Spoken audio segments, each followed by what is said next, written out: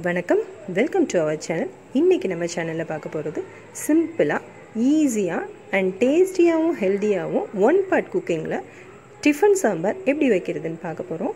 வாங்க குயிக்காக வீடியோக்குள்ளே போகலாம்.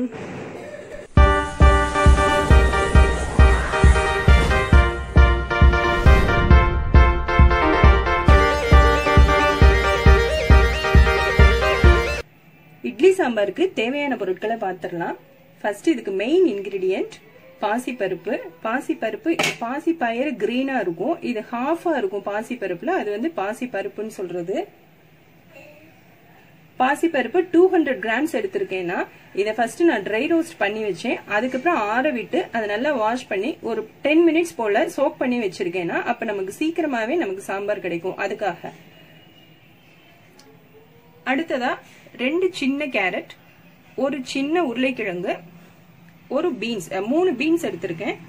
இந்த 3 காய்கறி போடலாம். அது இல்லாம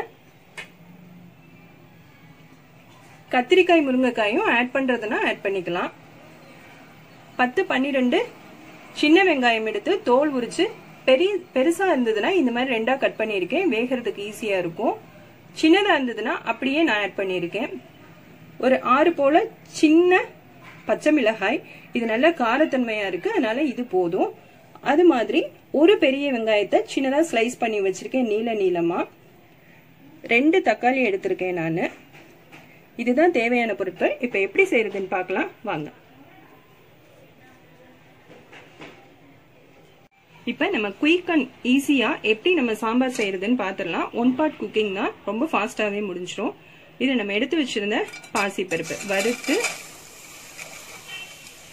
சோக் பண்ணி வச்சிருந்த பாசிப்பருப்பு ஆட் பண்ணியாச்சு. அதுல நமக்கு 1 லிட்டர் போல இல்ல 1/2 லிட்டர் போல தண்ணி ஆட் பண்ணிக்கலாம், நம்ம தேவைக்கு ஏற்ற மாதிரி. நம்ம எடுத்து வச்சிருந்த பச்சை மிளகாய், சின்ன வெங்காயங்கள்,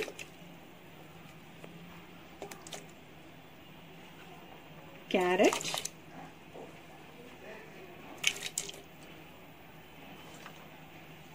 பீன்ஸ், உருளைக்கிழங்கும் ஆட் பண்ணியாச்சு. எல்லா காய்கறிகள்,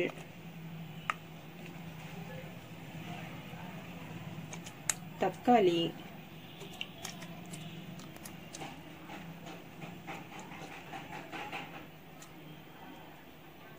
நம்ம நறுக்கி வச்சிருந்த பெரிய வெங்காயத்துல பாதி போல இதுல இப்ப ஆட் பண்ணிடலாம். பாதியை வச்சுக்கலாம் தாளிப்பு செய்யறதுக்கு. நான் ஒரே ஒரு சின்ன கத்திரிக்காய் பிஞ்சா இருக்கு, அதனால நான் ஆட் பண்ணிக்கிறேன். இதோட சேர்த்து முருங்கைக்காய் போடுறதுனாலும் நல்லா இருக்கும், சேர்த்துக்கலாம். தேவைக்கு ஏற்ப உப்பு சேர்த்துக்கலாம். நான் கிறிஸ்டல் சால்ட் தான் யூஸ் பண்ணுவேன். இந்த மாதிரி லிக்விட் ஐட்டம் இதுக்கெல்லாம் வந்து நான் தண்ணி சேர்க்கிற ஐட்டம் எல்லாமுக்கே நான் கிறிஸ்டல் சால்ட் யூஸ் பண்ணுவேன். ட்ரை ரோஸ்ட் பண்ற மாதிரி ஏதாவது உருளைக்கிழங்கு ஃப்ரை இந்த மாதிரி பண்றதா இருந்தா மட்டும் நான் வந்து டேபிள் சால்ட் ஆட் பண்ணுவேன். 1 டீஸ்பூன் மஞ்சள் தூள் சேர்த்துக்கலாம்.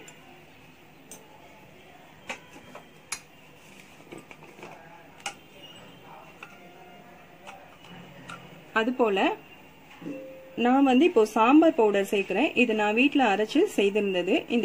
இது இன்கிரீடியன்ஸ் என்னென்ன சேர்த்திருக்கேன்னு பார்க்கணும்னா நீங்க கான்ஸ்ல கொடுக்குறேன், நான் அதை செக் பண்ணிக்கோங்க.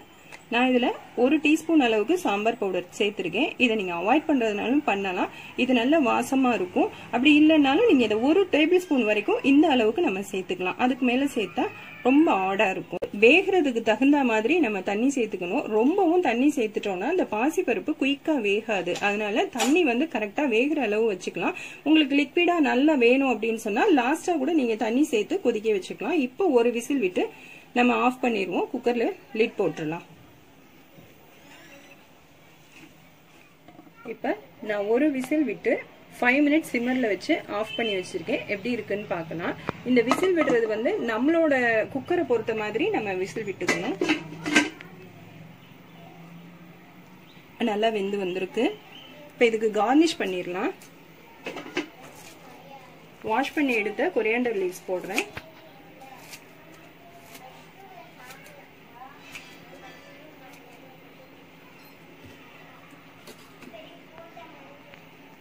இப்போ இதுக்கு தாளிப்பு சேர்த்துடலாம்.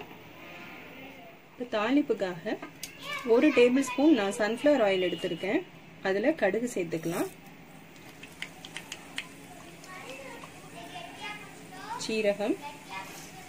சீரகம் சேர்த்தா நல்ல வாசமா இருக்கும். இது உளுத்தம்பருப்பு சேர்த்துட்டு கறிவேப்பிலை, இதுல கொஞ்சம் பெருங்காய பவுடர் ஆட் பண்ணி நம்ம இதுல சேர்த்துடலாம்.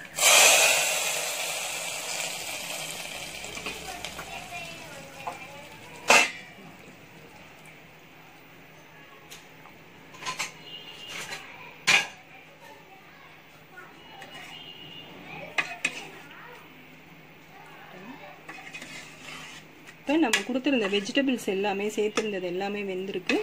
இதுவும் பருப்பும் நல்லா வெந்துருச்சு. இதை விட நீங்கள் உங்களுக்கு டைலூட்டாக வேணும்னா இன்னும் கொஞ்சம் தண்ணி ஆட் பண்ணி கொஞ்சம் கொதிக்க வச்சதுக்கு அப்புறமா தாளிப்பு சேர்த்துக்கோங்க.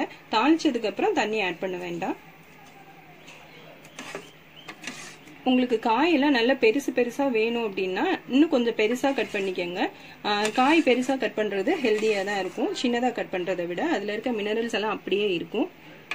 அதனால நீங்கள் பெருசாகவே கட் பண்ணி ஆட் பண்ணிக்கலாம். உங்களுக்கு மேஷ் ஆகி எல்லாம் பிளெண்ட் ஆகி இருக்கணும்னா எல்லாமே பொடியாக கட் பண்ணி சேர்த்துக்கோங்க. காயை பொடியாக சேர்த்து பிளெண்ட் பண்ணுறதுனால குழந்தைங்களும் பெரியவங்களுக்கும் சாப்பிட்றது ஈஸியாக இருக்கும். வயசானவங்களுக்கும் சரி குழந்தைங்களும் சரி இந்த காயை ஒதுக்கி வைக்க மாட்டாங்க, கடிக்க முடியலன்னு சொல்ல மாட்டாங்க. இப்படி பிளெண்ட் பண்ணி நம்ம கொடுத்துடலாம். இப்போ நம்மளோட டேஸ்டியான இட்லி சாம்பார் ரெடி ஆயிடுச்சு. எப்படி இருக்குன்னு பார்க்கலாம்.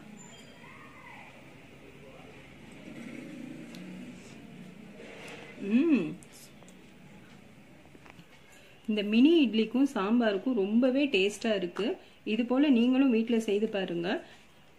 நல்லா இருக்குன்னா எனக்கு கமெண்ட் லீவ் பண்ணுங்க, லைக் பண்ணுங்க, ஷேர் பண்ணுங்க, சப்ஸ்கிரைப் பண்ணுங்க. ஜாய்ஃபுல்லா சமைக்கணும், என்ஜாய் பண்ணி சாப்பிடணும். தேங்க்யூ.